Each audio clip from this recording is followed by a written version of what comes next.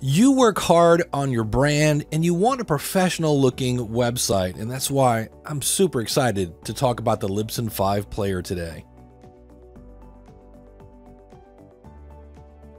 Getting the code for the player is just a few clicks away. There's a widget right on the right side of your dashboard when you log into Libsyn. Simply select the episode you want to embed and click on Get Code. You can configure the Libsyn player in one of three sizes, and when it comes to artwork or a download button or your actual podcast title, you can choose to hide those or show them. With Libsyn, we're always helping you grow your audience, and the player is no different.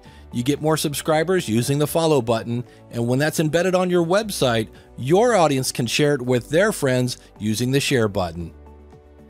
With the Libsyn player, you could even have it start at a certain time.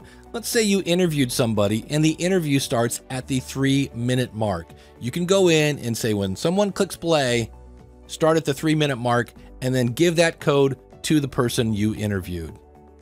There are multiple embedly links, or just copy and paste the code into your website.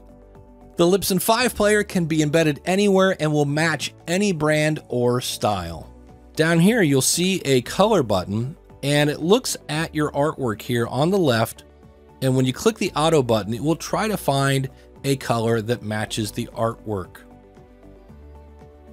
There's even a color palette. If I click here on the color option here, you'll see where it's like, well, what about this one or that one or this one?